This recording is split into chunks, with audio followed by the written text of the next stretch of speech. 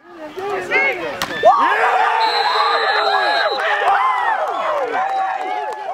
many phone calls did you have to fend off to them trying to get you to play in this one? I mean, actually a lot. A lot of people ask me was I going to play, but you know, I'm just 2 years removed from actually playing NFL football, and I told them I couldn't do it.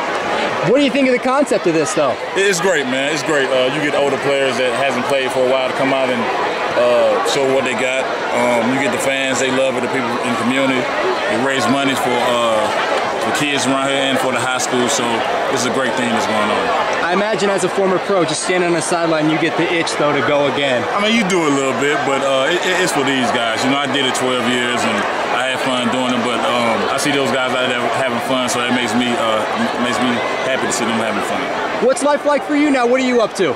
Well, right now I'm trying to decide what direction I want to go in. I think I'm gonna go in some raise money for kids and start my own thing that raises money for underprivileged kids and stuff like that. So I'm going in that direction right now.